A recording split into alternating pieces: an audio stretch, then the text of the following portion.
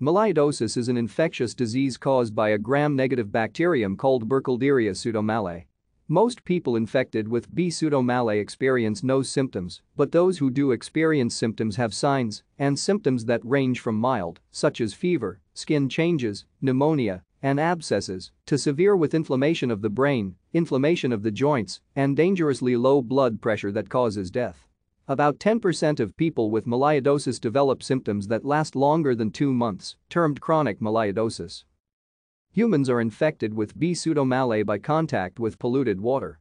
The bacteria enter the body through wounds, inhalation, or ingestion. Person-to-person or animal-to-human transmission is extremely rare.